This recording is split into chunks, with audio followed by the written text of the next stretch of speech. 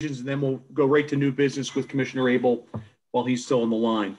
So I'll lead us here. Pledge allegiance to the flag of the United States of America, to the republic for which it stands, one nation, under God, indivisible, with liberty, justice for all. We'll get to minutes later. A new business item which we added today was requested by Commissioner Abel, and he's joined us on the line in between various meetings and commitments. And this is regarding some playground equipment or repairs, perhaps updates, modifications, et cetera, in a few parks. Commissioner Abel, the floor is all yours. Thank you, Mr. Chairman. And actually, I'd like to hand it over to Tammy and just hear an update and just a little bit of background. I had received an email, and I mean, this is where the local community it really requires a partnership between the neighbors and the township. And I received an email from a neighbor a few days ago with some pictures of playground equipment at Philippone Park, expressing some concerns where she had seen some cracks or some bumps in the plastic, and was really concerned with kids coming down on there and either getting caught or getting scratched. So I reached out to the township and to Tammy, and to their credit, they were out there within minutes, identified the issue, and had relayed to me that they were going to close down and keep the kids in the neighborhood off those pieces of equipment, and then take it a step further, even look at other neighboring parks just to make sure that equipment is in good shape for children to be on. So, I want to thank the neighbors for reaching out, and I want to thank the township for being so proactive and responsive to making sure that anyone utilizing our playgrounds is doing so in a safe manner. Thank you, Commissioner Abel. So first of all, you're absolutely right. It does take a partnership. It's just impossible for everybody to be in every single location 100% of the time, especially right now when we're coming out of the winter craziness and season and jumping into some really nice days that kind of hit us all of a sudden. So although the guys have it on their list every season to get out and check on things, it just, that's one of those things that they were in the process of doing and here just have not had a chance to get over to that site to spot these just yet. So we really appreciate those residents for doing that. And honestly, like the playgrounds are something to continually keep up with, as you know, along with all the rest of the amenities in the park. There's just so many pieces and parts and structures, and it's hard to know exactly when things go wrong. So we rely so heavily on the parts of all the members of the community to let us know, what's going on. So just an update in terms of Beau Connor. So Beau Connor has has two play structures, one for younger kids that's sort of designed as like a 2 to 5 set, and then like a 5 to 12 set with 5 sliding boards total. I think there's 3 on the older kids set, and then 2 on the younger kids play set. So this actually happens to be a playground that was installed in 1997. So you're talking about considerable age. Usually once we reach the 20-year mark, 25-year mark, you start having a lot of issues. And in this case, we end up where there are pieces and parts that just can't be necessarily replaced, but have to be retrofitted in some way. So it's something that we are experiencing across several parks like Cowan, Odoricio, Petrie, is another one that's also aging, even though we did replace some equipment there recently. But in terms of Beau Connor, what we've done is we've been able to work with Playworld Systems, who is the manufacturer. So they manufacture this equipment actually right here in Pennsylvania. They're somewhere, I believe up near where the Little League World Series is played, Williamsport, somewhere west of there. But in any case, they were able to find slide replacements that would fit. Unfortunately, the ones that are there have to be completely pulled out, and they're buried in the ground in concrete footers. So it is quite a production. It's not something we can just, sort of receive the slides and do very quickly. It's a little bit of an extensive job. So right now we're in the process of making sure we get the correct size of slides that are going to fit, and then make sure that they match up to the openings that are there, you know, on the structure, and match all the correct heights and widths and things like that. So we were able to get a bunch of specs back from Playworld. There's a representative that we work with, and we think we've been able to find the fits. And there is a local installer who's a Playworld certified installer that, you know, once we order and receive the slides, we'll be able to install those. But right now, I just don't have a timeline because I'm uncertain at this point if those are slides that they stock or if they're going to have to be produced in some way. We're just trying to get the correct sizing and fitting aligned because a lot of the ways that things were made, you know, 25 years ago, it's just not the same today. You know, pieces and parts are different and things are fitted in a lot of different ways. So in this case, basically what's happened, just to describe, is that in the way the underside of the sliding board is installed, there are like parts and pieces where the screws are sort of mounted underneath. And over time, when you put pressure on the plastic, and the molding on the slide, you know, from kids, you know, they stand up on them, you know, they stand up and they run up them. It puts a lot of pressure, and in time around those screws, they tend to wear, and then you end up having popping that comes up and through. So that's a lot of what's happened. That and just UV over time wears these pieces and parts down. You know, we don't always really think about UV and what it does to equipment, but it really breaks it down pretty significantly.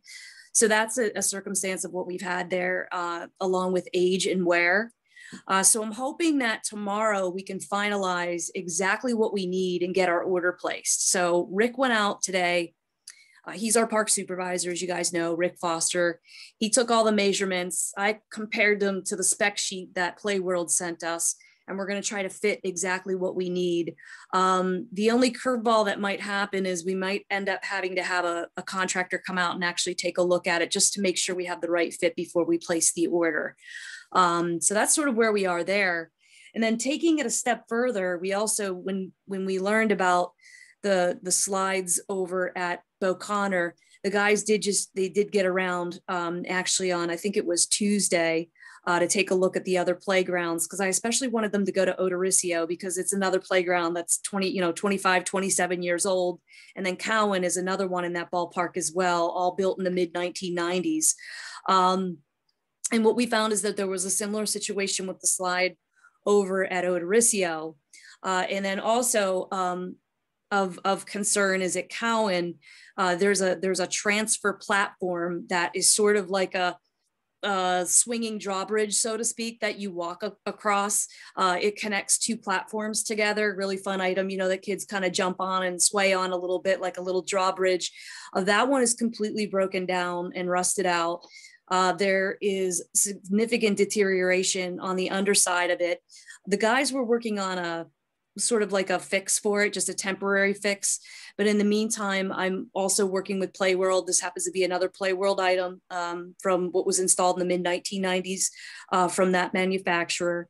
And we're looking at a couple different options of what we'll replace it with potentially, because unfortunately the one that was made back when we had it installed is no longer manufactured. They stopped making it like 15 years ago. So that's another issue we start to get into with the equipment. As I mentioned before, you know, pieces and parts just they don't fit the same. They're not made the same. They're different sizing, they're different quality. So there's a lot of changes that happen over the years. So the goal is to get that piece replaced as well. So we're in the process of making sure we understand what our options are. I know there are only two options, unfortunately. One is it's like a matting system, like a rubber matting that you go across. And the other one is a planking system, but it has gaps and openings in it, which I'm not a big fan of, because then kids could, you know, their foot can kind of slide through those. But those were our only two options on that one. So we're going to try and make sure we get all the right fittings. We may have to replace parts of a deck on each side to make that one work and make that fit. So that's going to get into a little bit more of an expense, of course. But ultimately, you know, it's, you know, in an ideal world, we'd be having these playgrounds replaced, you know, sometime soon. And we're obviously getting to that point. We're seeing a lot of powder coating breakdown on a lot of the steps and the transfer areas and the decking. So that's like a coating that's sprayed on the fixtures. And then over time, it starts to wear off and peel, it breaks down. And then you have rust start, underneath, and water gets in, and it causes a lot of deterioration. And once that water starts to penetrate in, it just goes from there. You can't stop it, unless you have those things fixed. So North Wayne is another one too. That one I believe was installed in 1999. So I know we have to get over and check on that one, although they may have been over there already. I know they were trying to get around everywhere. So we're working as quickly as possible. And Playworld's been great too. Our representative is, answering emails to me at 6 and 7 o'clock at night, working through this stuff as I'm getting back to her, and vice versa. So the wild card is just going to be making sure we figure out what we need, and then how long it takes to ship these items to get them installed. So that's where we are, because I have to believe at this point, having an emergency replacement of an entire, playground isn't really feasible unless we make a decision, we want to just shut them, shut those slides down and those parts of the playground down, which it seems like, for a relatively small amount of money, relative to the size of, the cost of a real playground, it seems like something we want to move forward with, especially given, timing and everything, where it's spring and everybody's going to be out there running around. So the guys are trying to check on them every day too. We've caution taped the slides so that they're, quarantined so folks can't get on them. But people tend to break through that stuff. It can be exciting at times, I think, for kids to sort of rip that stuff down. We see that happen a lot. Public Works is trying to get around to look at those things each day just to make sure that it's secure, so no one gets hurt. Hey, Tammy, thanks for the summary and the explanation and the next steps. When you get a time frame, will you just one, post on the website, and two, I'd like to be made aware, and then I can push that out to neighbors just so they understand the process and the next steps and when they can expect to be back on the playground? Sure, and the playground is open. I know, but I meant full access. Okay, yep, understandable. Absolutely. As soon as we understand that, I'll get that information out to you guys right away. Like I said, I hope to have a little bit more of an idea of a timeline if these items are going to be shipped, how long that's going to take.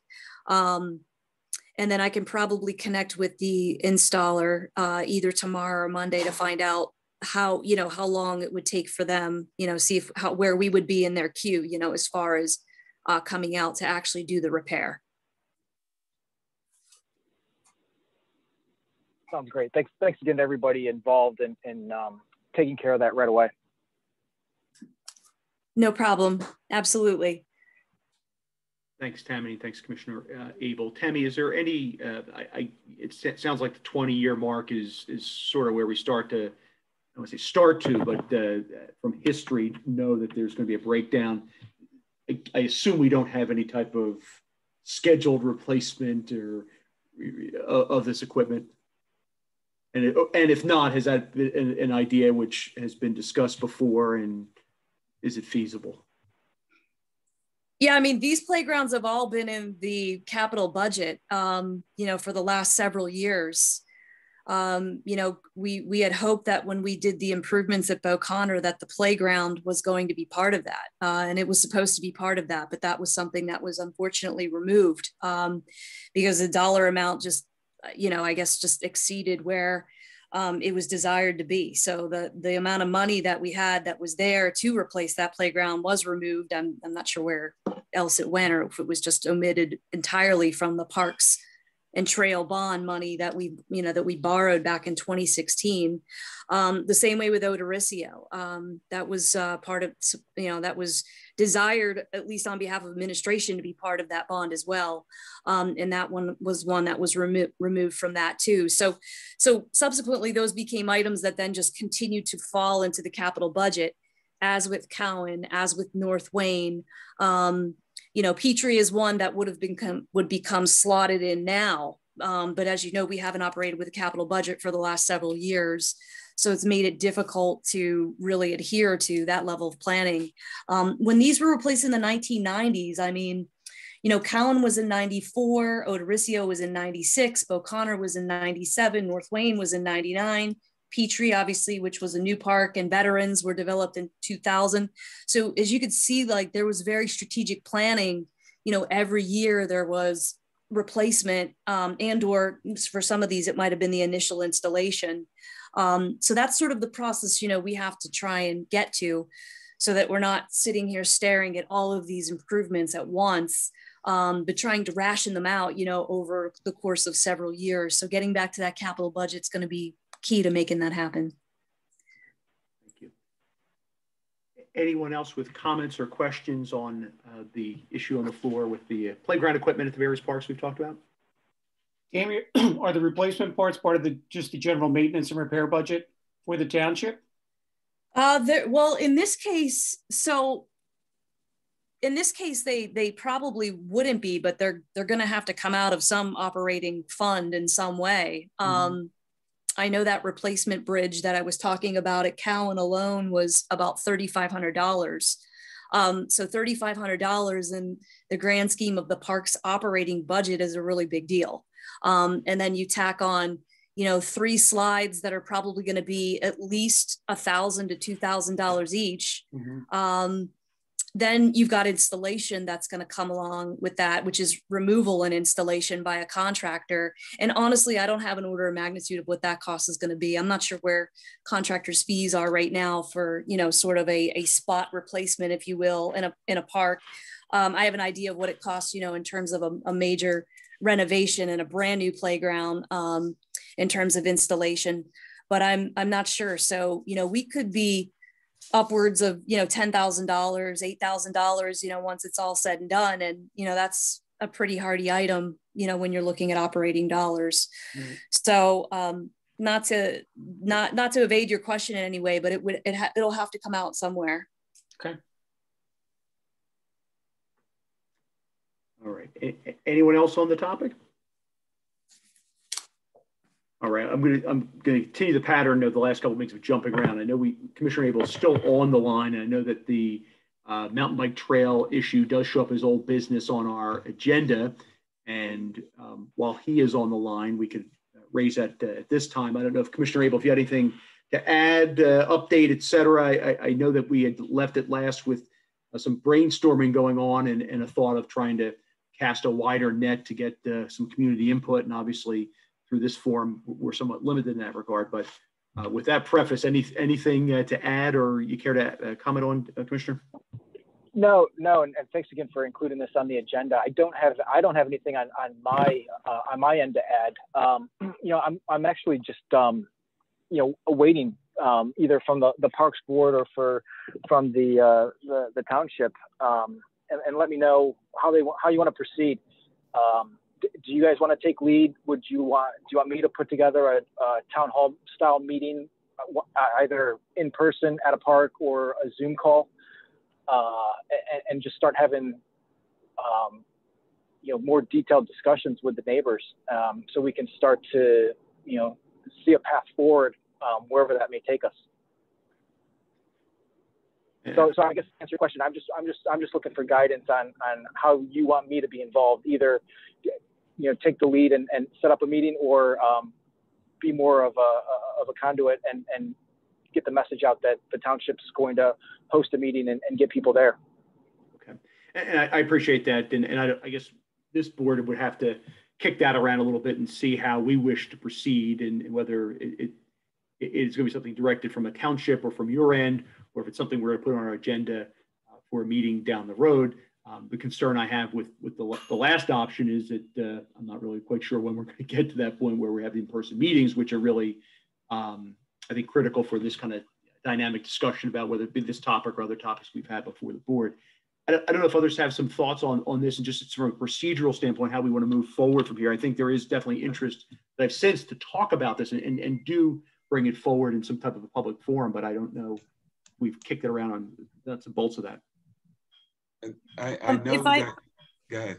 No, go ahead, Howard. Go ahead, Tammy. Go ahead. No, I was just going to say, I mean, from on the township's perspective, you know, we would love to lead the charge. And then, you know, Commissioner, just to sort of jump in there with your regard, you know, if there's ways that you could help us, you know, spread the word, you know, disseminate about, you know, sort of the goals and objectives of what's there. I think that would be great. You know, any mailers and things like that, letters and stuff, emails, website updates, you know, the township can definitely take the lead on all of those pieces, but obviously with the help of everyone else, because I feel like the, you know, the more people that can be involved, especially in the neighborhoods, the better. I could go on further, but Howard, I'm sorry. Go ahead. No, I actually have to transition. I'm going to be turning my camera off, but I'm still going to be on. I have to take my son to baseball now. I'm sorry. Well, good luck with that.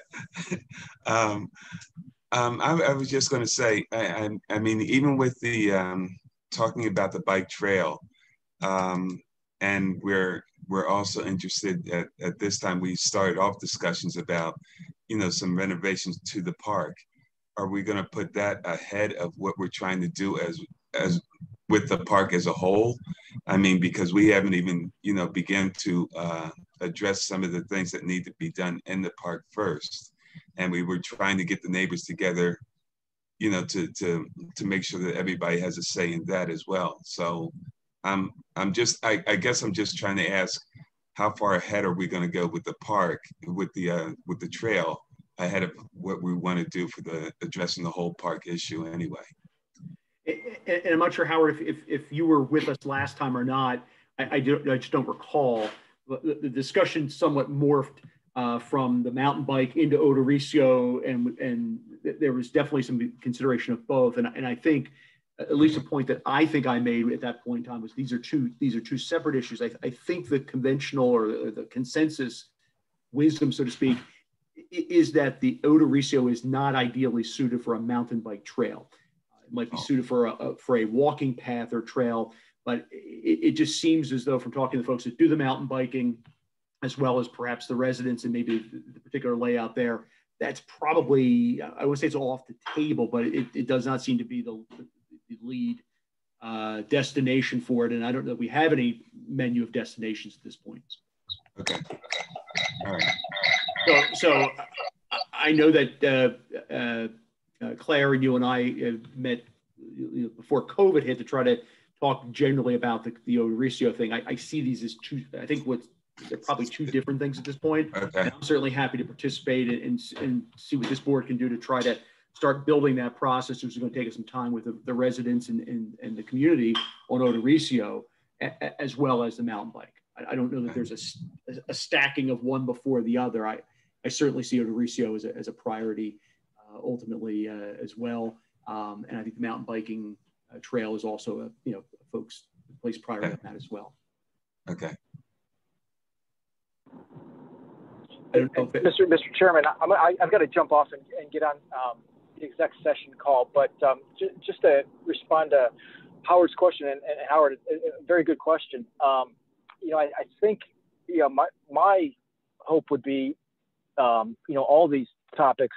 I mean, whenever we can get the neighbors together to talk about Odoricio Park, I mean, I would like to have all these issues as part of the conversation, so we can kind of lay out what we think the future vision of the park is. I mean, how do we want the park to look and operate over the next 20 to 30 years and be utilized by the neighbors? So if neighbors want to talk about mountain biking, I think my takeaway from the last conversation last month was Odoricio wouldn't be conducive to a mountain biking path, for like competition, because the team was too big. I mean, we may want to look at it for to have a path there for people to walk on, or for one or two kids. If the kids in the neighborhood just want to bring their bikes over and ride, that might be something that we want to explore. But ultimately, I think that's a conversation between the township and the neighbors to see how we think that park can be utilized the best over the next several decades. Yeah, because I think I remember something, one of the comments saying that the bicycle club itself had outgrown what the uses of the park had been. So yes, I remember that now. Yeah, I apologize for that. And I think, good, Commissioner. Sorry, I was just going to say that I agree with that comment. That's how I understand it too. That the team has outgrown that park for practice or competition. Not to say if it's a good fit, that it might be a place where people can just go and ride and hang out, or a path could be there for walking.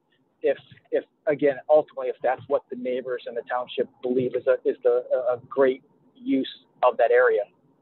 Mm-hmm. Yes. And Howard, from my perspective, I think as soon as we can and health restrictions are lifted to the extent we can, I would like part of, whether it's as part of this board or just members of the board doing it, I think some type of a town hall or some type of dialogue on Odoricio is essential. I feel like we got sidetracked for a year and a half, and hey, love to get sidetracked, but I certainly, and at some level that's easier because I think that park falls in Commissioner Abel's ward, if I'm not mistaken. The communications are maybe easier to set up than on the mountain biking, which I think has to be a little bit broader based because we haven't decided if and where something like that would land. Mr. Chairman, it's Tammy. I did have a chance to meet with members of the board of the Radnor Township Civic Association, which is located real close to the park. And they had, well, first of all, we're just talking about some different partnership, ideas and things like that. And they have a lot of interest in getting more people to their facility and raising awareness for it as a community center. For the whole community, not just for the folks that live over there on Highland Avenue. And I had asked them if they might be willing to host, some sort of a community meeting in some way. And they were fully on board and excited about that opportunity. Obviously it's not something we're going to be able to do, soon. But hopefully, on the horizon, that's an opportunity for us that sits there as well, where, we'd have the opportunity to walk the park and be in the park, and go over and like visualize, things that are there, but then come back to the community center and actually have, a little bit more of a formal setting. That sounds like a great idea, Tam. I'm happy to hear that. And as a matter of fact, that's where we started off last year when we had 1 or 2 meetings there just before the COVID hit. So yes we did. Yeah, they're more than willing to make themselves accessible there. That's great. I didn't mean to sidetrack things to Odoricio. I know Commissioner Abel has to jump off, and he may have already jumped off. In terms of thoughts on how we proceed on the mountain bike issue, I know Tammy suggested a community township might be able to do that. What role does this board wish to play on that topic at this point to try to help work towards a consensus?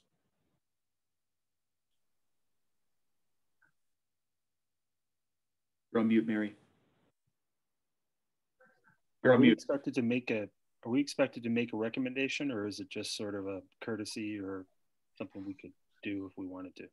I think right now it's just a dialogue about if and what we wish to do on the topic, and if we wish to be involved and to be part of the dialogue, then we can figure out. But I think ultimately, at least I think Commissioner Abel's vision is that we would at some point have a recommendation on that topic. Yeah, I agree with that. Mary, you were muted and were. Yeah, no, I'm sorry. I forgot I was muted. That's okay. I almost never do that to myself. Are we talking about proceeding with some deliberations on mountain biking generally somewhere in the township, or are we still talking specifically about yes or no for Odoricio for mountain biking? I thought that the way it was presented, it was more of a general conversation as opposed to just specific, at least as I interpreted, at least for as of 2020 or 2019, when we talked about it, the ship had sailed on Odoricio as yeah, okay. There was concerns logistically as well as some resident opposition, which probably made that not a feasible place. So are we talking about us chickens here in Parks and Rec sort of being proactive on exploring the mountain biking thing, or do we feel that there really is an interest in it? Is that something we want to invest in? Do we know that there's interest in it? That's sort of where I'm getting at, is if it's, I don't know why we would be, I have no problem either way, but I don't know why we would be proactive on something if there's no real impetus for it. Is there interest in having mountain biking generally, or was this a one-time thing a year or two ago by a group of people and they've sort of lost interest in Odoricio? Thanks for that question. It's a good question. And my sense is, I think that's probably part of a process, is to figure that out. If it's just a finite, limited group of folks, well, then I don't think we generally undertake things as a township, generally, I should say, to suit the needs of a small. Yeah, if there's not a felt need. I mean, if if there's a real clamoring for it, I mean, all right, then I think that's our job. But if there's no real interest in it, I'm thinking, okay, well, let's move on to the other topics. So that's why I wanted to clarify that. Well, if I could jump in too, the other thing we have to understand though too is to what layer of need for mountain biking is there. There's so many different layers and levels, and I think what the mountain bike team necessarily was looking for, in terms of more of a training space or more of a get ready for competitive type space, might be different than just your average, lower level, meaning like a low level, like a level 1 recreational type, recreational mountain bike trail. I mean, I did have an opportunity to meet with a member of the, sorry, it was weird. Somebody just threw something at my car as I was driving. There's a no vote for the mountain biking trail, I guess. What that was really strange. I don't know what he threw at my car. Just two people walking their dogs in Collegeville throwing something at my car. Anyways, so I had a chance to have a meeting with a planner, a mountain biking design and planning firm that's called Trail Solutions, and they're out of the IMBA, which is the International Mountain Bicycling Association of America. And I sat on probably what was about an hour and a half long call and presentation with him. And there's just so much I learned about the different levels and layers of mountain bike trails that exist out there.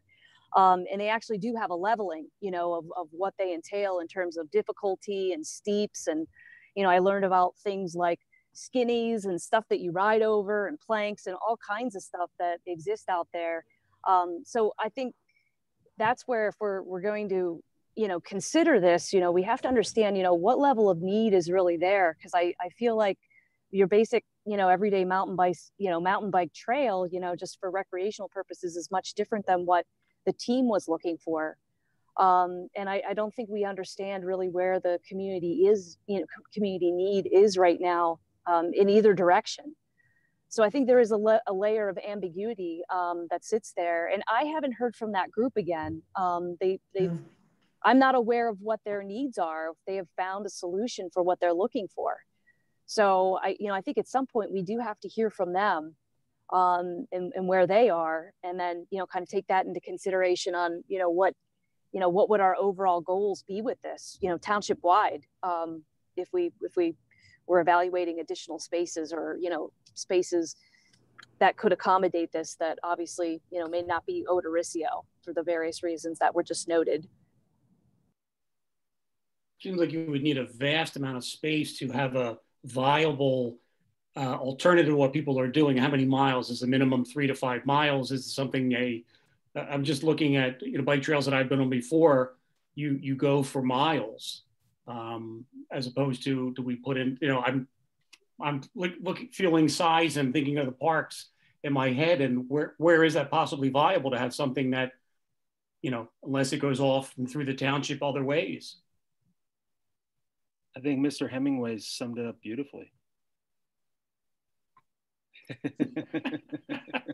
I couldn't resist. I'm working early for next year. Next December, I'm working my way.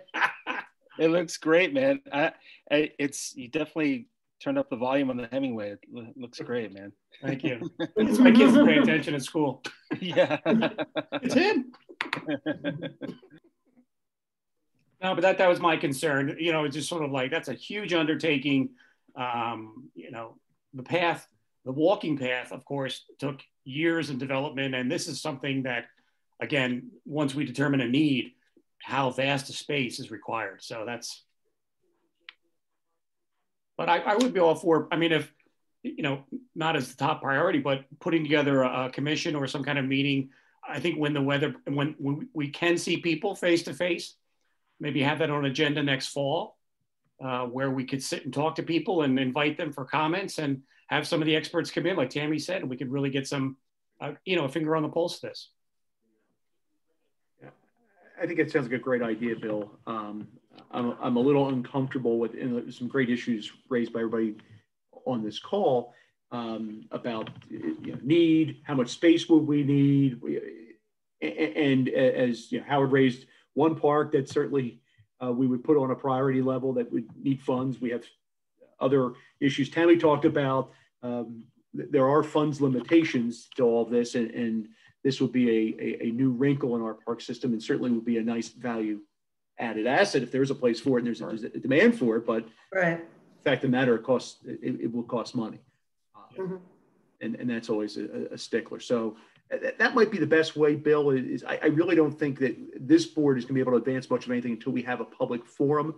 And perhaps we could start a process on that by having someone come in who has knowledge of these things, or even Tammy from the knowledge she's accrued, to at least give us some structure as to what the options are, and then put it out for community feedback and see what kind of demand there is. Obviously, if that club was the only folks that were really interested in it, well, then that probably drives a pretty short discussion. Sure, understood. All right. Anyone else on mountain bikes before we move on? All right. The housekeeping thing I usually do at the very beginning, I did not do, and that's our minutes from February. Hopefully everyone had a chance to see them. I'll take a motion in a second for their approval. I have a motion, and I have a second. I have a second. All right. All in favor of approving the February meeting minutes? Aye. Nays? All right. The minutes have been approved. All right. Moving on to, we do not have a BOC rep here, so we will skip that portion of our reporting. We do have a school board member with us, so I'll ask if Director Babson has anything for us from the school board. Sure. Just a couple quick items, are pretty exciting, I think. I don't know if you guys already covered it. I was a little late to the meeting, but the TAP trail is upon us, which is amazing. You know, it's been in the works for a long time. So I think that's great news. And then for those of you who might not have caught it on our must-see TV on Tuesday night, we had a big moment where we passed a resolution to accept bids for the wellness and accessibility project at the high school. So, and we're actually scheduled to move on that very quickly. Shovel in the ground probably April 12th. Wow. Soon thereafter, yeah. So very exciting. I think we're all really, we've dealt with a lot of issues in the board, as many people have over the past year. And this is a clear sort of feel-good moment. I think despite some pretty vigorous discussion here and there, we all voted for it. It was a 9-0 vote. So wanted to share that with you. So those two big items. That's great. That's terrific. Yeah. And, you know, this is very relevant for Parks and Rec because, you know, it's public use. And I think with the TAP trail, you've got two major projects, and, you know, not to editorialize too much, but I think we've all learned maybe the value of being outdoors a little more this past year, with so many restrictions on indoor participation and movement. So yeah, wanted to share those two items. That's terrific. Thank you. And thanks the school board for their help on all that. Any idea of what the time? Understanding the timeline is not even worth the paper it's printed on in most projects, but is there at least a ballpark idea of how long a project that will be at the high school? Don't quote me on this. I don't have my dates in front of me, but I'm guessing, you know, a year and a half probably. While we're still in the meeting, I can circle back and get you an exact timeline on that. That could be useful for you guys to know. But Sarah, who's our other liaison, it's my turn tonight, and she could probably break down a very detailed summary for you as the chair of facilities and also the steering committee for that project. So, but yeah, it's going to be a really fantastic addition to our community. It's very important for our learners in the high school and for our educational community. But you know, we're such a big part of our community in general that and it's accessible to everyone in the community. So it's a really good thing. That's great. Great. Yep. Thank you. Any other questions for Andrew and the school board? All right. Well, then we'll move on. We don't have Shade Tree here tonight, and so we have one more old business, and I know Tammy at some point will materialize and do the update, project update. We'll take care of Willow's dogs, and if there's any updates, I'll let Mary update us on anything that is new there. I think we're probably in a similar posture as we were with some of these other issues about a desire to have public meetings where people can actually come out and talk about things, but there may be some other things happening behind the scenes. I had a chat with Lisa Borowski, I forget what day, they're all the same. It was probably a Thursday, because she just wanted to, you know, be brought up to speed. And I guess she's been getting some input from on both sides of the issue from her constituents. So we talked about the issues, the increase in the dog problem in the park, probably due to COVID and possibly due to people catching on that Radnor is more liberal than the surrounding townships. Lisa actually proposed, I hadn't thought about this, and I'm not sure it totally addresses the problem. Maybe it relieves the problem a little bit. Maybe having, I don't know whether this just makes the problem worse or it makes it better, having an additional dog park on the other side of the township. And she was thinking maybe a parcel of property like at what I call a sloping meadow over by Sawmill, between Sawmill and Skunk Hollow Park. There's like that sort of hill of grass that doesn't seem to get, every now and then somebody sleds on it, I guess. She thought, you know, she just offered that up as an idea, whether it's a good idea or a bad idea. We talked about possibly clearer signage. We talked about revising our leash law and our dog ordinance. We talked about, I raised the issue of concerns about dogs jumping on people who come to the Willows Mansion for events once we get the mansion up and rolling again. That's a big concern for us at the Willows Park Preserve, but also the caterers we're trying to sign. I think I've mentioned that before. They're really not happy about having dogs running around. Some people were like really, who talked to Lisa, really loved having the idea of their dogs running free and jumping in the creek and having fun. And other people were horrified that dogs aren't all on leashes. So we've got a real divide that we're working with here. So heads up on that. Let's see, what else did we talk about? We did a little crazy math and decided what we need to come up with is some sort of solution that gives these two very polar opposite sides 75% of what they want. And I know that adds up to 150, but you guys know what I mean in negotiations. If you find a way that somehow everybody gets 75% of what they want, like a zero-sum game or a 100-sum game. We talked about some of the accommodations that some of the township ordinances have. And again, I think it's true different in Lower Merion, where they have the equivalent of adult swim for dogs off leash, different places in parks where dogs can be off leash at different times, trying to match up, what are the prime times for dogs running off leash versus when's not a good time, figuring that all out. We talked about enforcement and the difficulties of that, because who has the budget for enforcement? So we just, I guess what I'm saying in a long-winded way is we talked about every issue we could think of. We just sort of brainstormed. And, you know, the conclusion was we need a big meeting with everybody who's got a dog in this fight, able to be there to discuss it. We need, you know, we need a big meeting on this. We need everybody who wants to be heard to be heard. We need everybody who cares about this to know there's a meeting where they can voice their opinion. So that's, you know, and I think we were sort of that's where we were a month ago anyway, but I think that's still where we are. We need to open this up and get input from everybody, both their opinions and maybe their very creative ideas that they had not thought of, that we have not thought of before, that might at least mitigate the problem, if not solve it entirely. So that's where we are. All right, thanks, Mary. Anyone else with comments or questions on our dog issue? Christina, go ahead. I'm like, reach higher. I know. I'm like, just a couple of comments. I did a little bit of research on this, and I can share it with everybody. But I went through and found like the best dog parks. Not the dog parks. I found the places where dogs, like where are the parks that allow dogs, and what do they do, and how are they rated?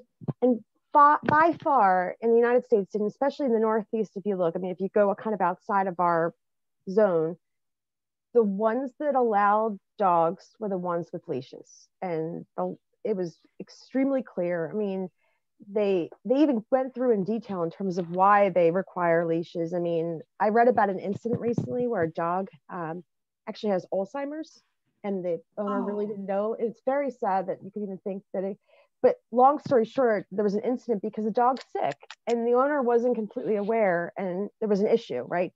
And then people say, you know, well, would you allow your child to be kind of walking around without you with them, right, to help them? So I'll share with you the research. I just thought it was interesting to look at the top dog parks, why they're constructed the way they are. So it's like what you said, Mary, the ones that did the best, that got like the safe, that have all the things, are the ones that have dog parks designated, where the dog has to be vaccinated, you know, all that stuff, and he walks in his little park and he's safe in his little world, or she. So I'll share with you the research on that. The other part that I wanted to bring up, and I know Tammy brought this up, and I thought it was an excellent idea that I think Lower Merion or someone's doing, is that pilot program for those retirees or somebody to walk around as chaperones to kind of help facilitate that. I thought that's an excellent idea. I was wondering, and Tammy, I know you might have people throwing things in your car. I hope you're safe. But I was wondering if we could do, and I don't know if we do this, but if we could do like a pilot program to maybe try that, if, you know, because I think that would also give us a pulse in terms of what needs to be done at where, and probably fulfill a few needs that we have. If we can get some folks that do like a pilot program, maybe a couple parks, not make it some big deal, and just get an idea of kind of, and then look at the results from maybe one good year and to see what that brought to us. I think it also give us a better hands-on of getting some of these projects, you know, worked on overall, but I think it would help us with the dog issues. So I was just wondering, Tammy, is it possible to do a pilot program only for this chaperone, or I forget the name you called it, for these park stewards, I think you called it. Yes, they were called park stewards. Park stewards. So I was just wondering, do we do pilots? Is that a possibility, just to kind of get an idea of what would be in it for us and if it'd be valuable for us? Well, I think anytime we can have people out in the parks observing and collecting data in any regard is a great thing. I know just for my own self, when I'm out there in the parks and I see things and witness and observe, it's amazing the information, the data that gives you. Now, Lower Merion's situation with their steward program is they do pay the folks that are out there. It is a part-time person that is, you know, hired by the township and managed by the township. So I'm not 100% sure, you know, we are able to funnel that into our budget at this given time. But maybe there's an opportunity to get a volunteer, you know, our volunteer group. I know we have a lot of very active volunteers in the community. Look at all of you. You know, that are always more than willing to, you know, put forth their time to help benefit the township. So it's certainly possible that, you know, we could do it in that fashion. Like you said, you know, as a pilot, you know, maybe that would be the way to approach it, to make it feasible, at least on the onset. You know, Tammy, it might be a popular thing, especially after this year where everybody's decided they love the parks. And especially for someone who's going to bring their dog back there while they're doing their stewarding. Absolutely. Yeah, it's sort of like an ambassador thing, and a kind of a, you know, hand out a little note saying, you know, you really should have your dog leash, here's the, or, you know, whatever. Or, I don't know, people who just sort of cajole people into being compliant and also report on anything we need to know. Obviously, they're not going to try to get into any sort of altercation with anybody, one hopes. But it might, I think you're right. I think people would volunteer to do that. Volunteering to spend time in a park, helping the park be a better park, I think would be pretty appealing to a lot of people and fit their schedule and be a way to contribute to their community in a way that's not particularly burdensome. And, you know, and if there's a t-shirt involved, I think you're golden. So, you know, just give people a t-shirt. we can also help Radnor with, like, Township Park Steward. Scheduling and things like that. Like, I mean, I'd be more than happy to help volunteer to help coordinate that. But I think a volunteer is even better. But I think with COVID, somebody would be more than excited to jump on this.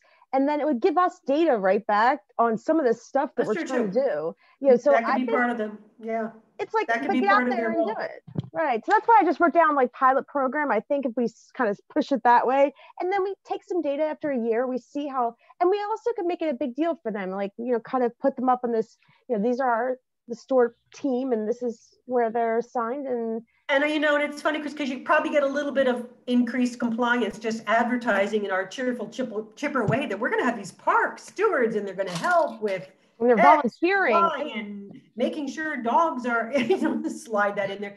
And I think, you know, people will think, oh, okay, well, the cops waiting behind the bush now, so maybe I better behave. I mean, I think you get a little bit of additional compliance when people know that their behavior is actually being monitored, even though they know they're not going to get a ticket or anything like that. But still, people behave better when they're being watched.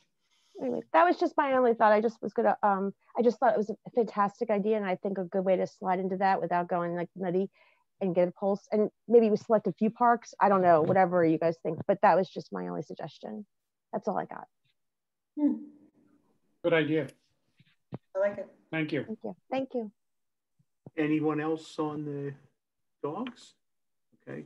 Christina, yes, thank you very much for the work on that and for the idea. I think over the last several meetings, there's been some really nice discussions on this topic, and I think we've fleshed out in my line of work, we talk about issue spotting a lot, and so we have done a lot of issue spotting here and potential solutions and hangups and whatnot. And I think hopefully we can get to a point where we can have these meetings because I think we have a nice framework here that we've started to lay out. And obviously there has to be a nice balance. We have so many parks and they offer so many things, so many different things to so many different people. We have to make sure there's for those who don't care to have dogs around them and room for folks that do want dogs around them and things. Right. So I think we're heading in the right direction on that. And hopefully we get some public input. It sounds like some of the commissioners are engaged as well, which will help the dialogue, try to make sure as a community we're happy with where things land. Just one thing that I had to add, I did have a chance to speak internally with the chief of police and our township manager on the topic. And, you know, one of the things that we really would like to see the Parks Board work through as well is, you know, we have that, Mary, I know you presented it in your Barks in the Parks presentation several months ago. We have that incongruency that exists right now with regards to how the code is viewed relative to parks with regards to dogs. You know, we have that ambiguity of, you know, having, you know, being in the park with, if you're permitted, you know, with a park that permits dogs, having your dog under control, but then the at-large area and section of the code is really essentially dictating, you know, under control on a leash. So there's an incongruency within the code, and I'm not sure if when the latter part of that was codified, which I think was like in 2013, and then the park code I think was codified in 1979, if it was just a matter of not catching the park code up with what the at-large code was. But that's something we definitely want to take a look at, and as a result of, you know, the discussion migrating out of this board, put forth some sort of attempt to correct. You know, so just to have that in the back of our minds. Mary, I know you're probably most intimately familiar with it because you did take all those snapshots of the data out of the code book online. So that is that's a significant piece of incongruence that exists there that we want to clean up. We also were very supportive of the notion of permitting. We really like the idea of being able to control the facilities, the parks, the dog park, even over at Hartford, in terms of residency. And then obviously vaccinations and pieces like that, which seem to be the added benefit. We really like that. And, even though that would be a new administrative piece for the township to take on, it seems like that could correct a lot of concerns, and maybe just reduce the overall impact on these facilities as well. We're seeing that the Hartford Park Dog Club, our dog park, being overrun over there by residents, non-residents. I mean, there's a lot of people using the park. We know there are a lot of non-residents. The Hartford Park Dog Club, for those of you who don't know, has disbanded. So they used to be a nice group to sort of police issues informally. Like you mentioned, Mary, sort of a soft way to, kind of investigate and communicate with folks that are using the park. And they no longer exist. Cindy Spurtle, who was their fearless leader, she moved out of the township, and just, they disbanded. And I know they had made some contributions based on the money that was left behind in their coffers to the canine and to our department, which was fantastic. But now we no longer have that group. So I'll be surprised to see what comes out of that once, the Hartford Park trail construction completes and the park sort of opens back up again. But those were two of the thoughts that we kind of had on the forefront, and overall just sort of, eager, I believe, to sort of see what comes about and try and actually create something that is a little bit more structured in terms of how the dogs are, the policies are observed, especially with regards to the willows. Good. That sounds productive. Tammy, first, it's a refreshing of recollection. The permitting idea would be that one would not be permitted to have their dog in a township park unless they were permitted. Right. Right. So they would have to have, some sort of like a display bracelet or, a tag or some other, form of identification, something that's visual, that folks could see. Thank you. Because people get registered with the county, Tammy, I'm sure you know, but it doesn't even require anything to do it. I mean, you just fill out the form for Delaware County and to say that your dog has a license. But I don't know if you guys have done it before, but it's they don't even ask for vet records or because they want to know that they've had rabies done and all that stuff. But, I don't know if you guys have gone through that process before, but that would be good if we had something for that. Yeah, I mean, I do it. I don't know why I do it. I just do it because I'm just one of these people. But every year I register Sadie. But I go online, I fill it out, I pay $26 for the year. But they don't ask my vet records. They don't ask anything, and they give me a license for the county. What happens when you don't have a board of health? Well, that's what I was gonna say. So it'd be great though, Tammy, even if somebody didn't have their license or whatever we do with them, as long as they were they have it right, they're registered, that we're good. That to me is a huge part of this, is that even that, I think a picture of the dog, right, and a little profile so we all know, that kind of stuff I think goes miles. It actually does scare people a little bit in a good way. So I'm with you. I think permitting is a huge thing for that. So these are all good ideas. Yes, I'm willing to help in whatever you guys need help with. So with that, the dog stuff and the pilot stuff. So thank you, Christina. That's great. Sure. Great. All right. Anyone else with anything on dogs? All right. Thanks for for a nice discussion on that. Tammy, I've run out of bullets. The only bullet left in the holster. I'm not sure if you're in a position to do I am. project update or not. I know you were concerned about being in transit and now dodging debris as well, apparently. I am, and I reached my destination. And, ironically, whoever it was that threw something at my car, they were walking dogs. I don't want to speculate on what they threw at your car. I know, me too. And I said to Kyle, because I was on mute, I'm like, did they throw a poop bag in my car? Like, it was very bizarre. It's very uncharacteristic of Collegeville. Weird. And had I not been on this call, I would have turned around and went back. Well, maybe it's good you didn't. I'd have gone with you. Maybe they would have sicked their killer corgi on you, and it would have been an ugly scene. Probably. Wow, that's all right. Coincidental. I know, crazy. So okay, I can jump in on park stuff right now. I'll be brief. So a couple of quick highlights. Emlyn Tunnel and the SEPTA Bridge structure removal is slated for March 26th, 27th, and 28th. So God willing, I hope this program happens and we can get it, or this project happens and we can get that moved out of the way. So the rest of, Little League and softball can be, completely not disrupted for the rest of the season. So that's the goal. We don't see any changes or issues, any snags that could happen at this point with that. In addition, just kind of switch gears on Fenimore real quick. I know I talked extensively last month about the project and the changes that we've had, and the grant submissions, of course, that we've been going through. We did find out this week that we received $50,000 from the DCED. So that's $50,000, still a lot of money to put towards the project. It's from the Keystone Communities Project grant. We still have two others that we're working on, which is the DCNR, which is their Community Conservation Partnership Program. And then we have another DCED that we're also working on with the Greenways, Trails, and Recreation Program grant. So those are a bit heftier. I want to say the DCNR, we're probably going to be at a minimum at about a $200,000 ask, and the DCED is going to probably be somewhere around 125. So those certainly could bestow some great funding back towards the project, which would be awesome. So we're looking forward to continuing and moving with that. And as I had mentioned before, once we start to really narrow down and finalize the final detail and pieces of that plan, the design plan, I will bring that back to you guys to take a look at.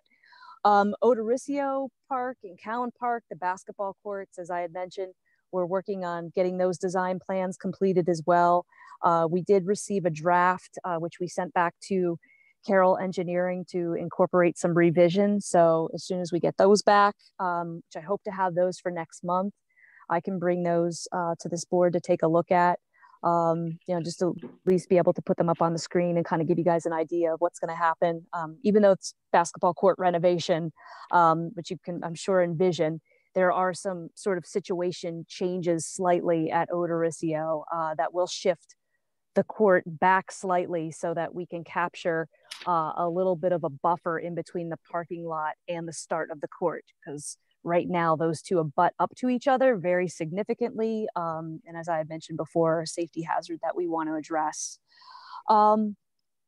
And the only other park update, unless you guys have questions with some of the detail that I put in my report, it's been a busy couple months, is Veterans Park. We are still working with the American Legion. As a matter of fact, we have another meeting set up for next week to have more discussion on how the paver program is going to work, that they're coordinating as part of the project, so that we can establish the memorial recognition within the park. So that's moving along as well. And obviously, once we get into more detail of what that's going to look like, again, all pieces and parts that'll be brought back to this board. Any questions on any of the park items or? Tammy, forgive me, one second.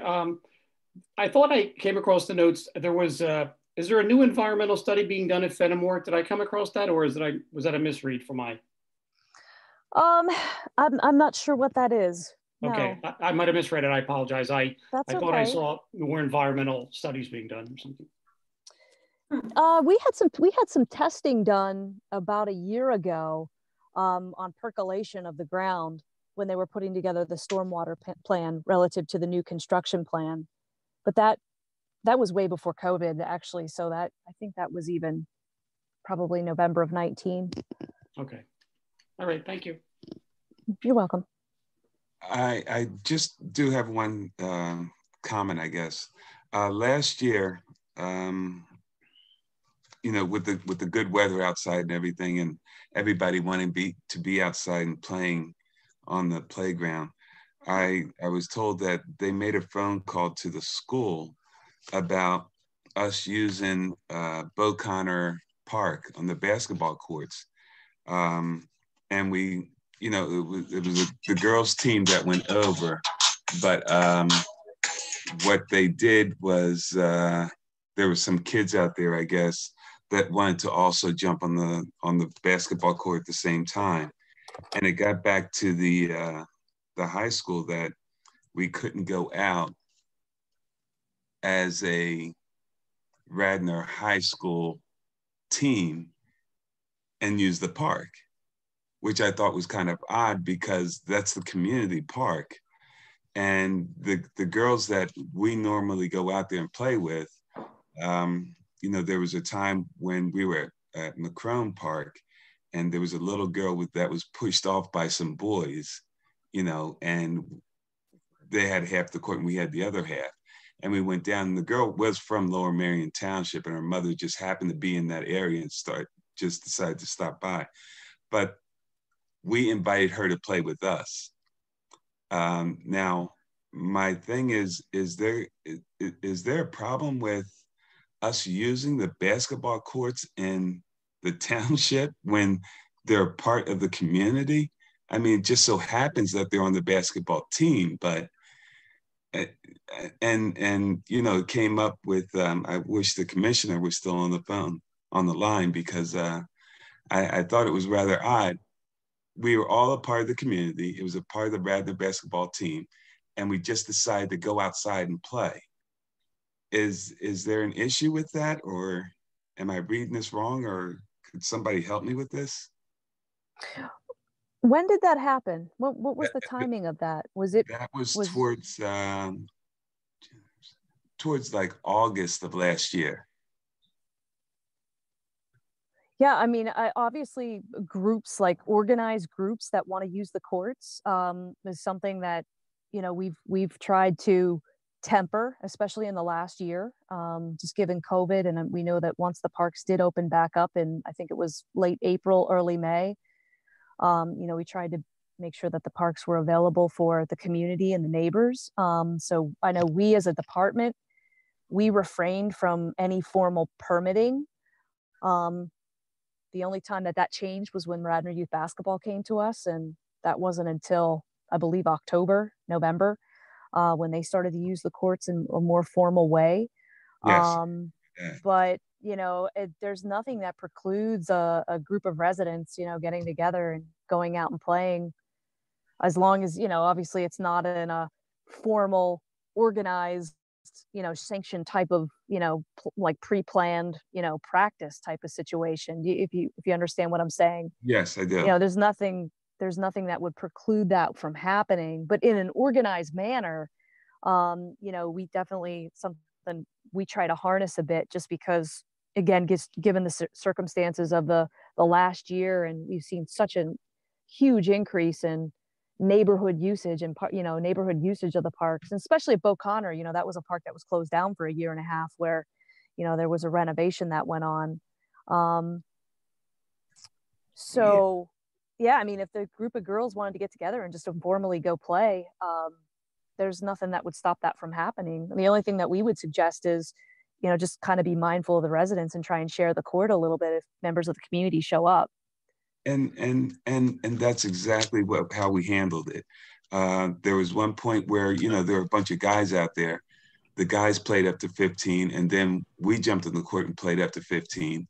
And, you know, we mixed it up like that. And then there were some times when, you know, some younger girls came in, and the girls were more than happy to say, hey, look, you want to play with us? You know, we'll sub out and let some of you guys play with them. And, you know, that weren't even on their level, but they understood it was a community thing without me saying anything to them. And they were, you know, everybody was sharing the court together.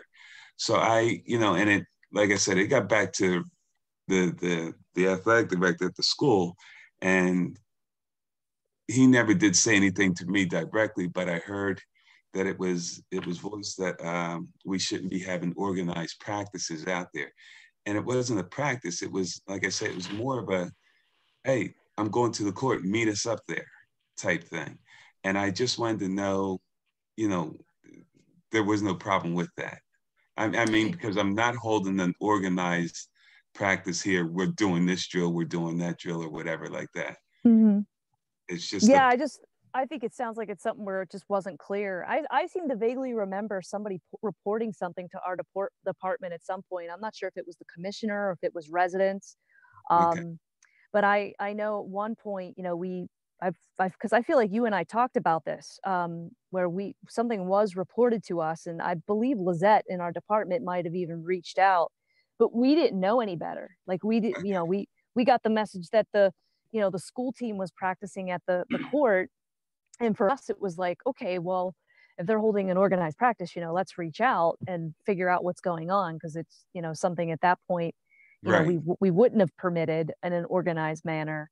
But obviously if it's, you know, pick up playing and, you know, half court, you know, playing basketball, sharing with residents, you know, neighbors, that sort of thing, where folks aren't being precluded from, you know, getting on the court, then, you know, there's certainly not an issue with that. You know, we try to just promote the sharing, but it sounds like it was a situation where we weren't aware of it. And I, like I said, I thought we chatted on that a little bit, and then you resolved it. That was just a pickup type of situation. Yeah. And I was getting concerned because I know the weather's about to break down. As I was riding past there the other day, I saw a whole bunch of kids already out there, you know, starting to use the park and everything. And I said, you know, let me get this straight now before, you know, the real season hits there. So, okay, thank you for that. Hopefully that clarifies. Yeah, I think I did mention that something to you of that effect. I think I did. I'm getting old, Tammy. Well, Howard, so am I. We all. All right, any more questions for Tammy? And does anybody else have anything they want to raise? That wasn't on the agenda. All right, and I'm not seeing anybody on the participant list that isn't a member of the board, so I'm assuming there's no one in the public that wishes to. Go ahead, Andrew. Quick thing. So 18 months was correct for the timeline for. Yeah. Well, thanks for looking into that. That's exciting news. It's great. Yeah. Great to hear. I double checked with Sarah though, and she did say winter is possible. I mean, you know how it goes with construction projects. I mean, you know, there's going to be some wiggle room in there, but yeah, about 18 months, like fall 2022. That's really exciting, going from nothing to within a month or so. On the ground. That's not that there wasn't nothing. There's a massive. Sure. No. Of course, our children will be gone, Mister. Our children will be done. Yeah. I think my son might be there for his senior year. He's he's got a chance of running around on some of those things. Can we start with the soccer field first? Thanks, Andrew. Thanks, Andrew. Right. Unless anybody has anything else, I guess we'll take a motion to adjourn. So moved. All right. I heard a second there too. Thanks, everybody. Tammy, before we run, if on my calendar, I have us down for the 3rd Thursday next month. I know there were a couple quirks this year in the calendar. Is that correct? Give me a second. You know, no, I just put my agenda in the back of a car. Sorry. I had it on the second sheet of the agenda. Okay. Because I remember looking at it. So if somebody has it handy, they can probably spy it closer than I can. So the second part of the agenda, I had listed, yes. Okay. April 15th, easy date to remember. Yes, and I noted there, this is the 3rd Thursday. Yes. Okay. I must have missed that. I just want to make sure while we're all together here, just to mention so folks aren't logging on the 8th and wondering where everybody is. So yes, thank you for pointing that out. Not a problem. So thank you everybody again for joining, and have a great month, and we'll see you around, hopefully at the parks. That's right. Bye-bye. Thank you. Bye, everybody.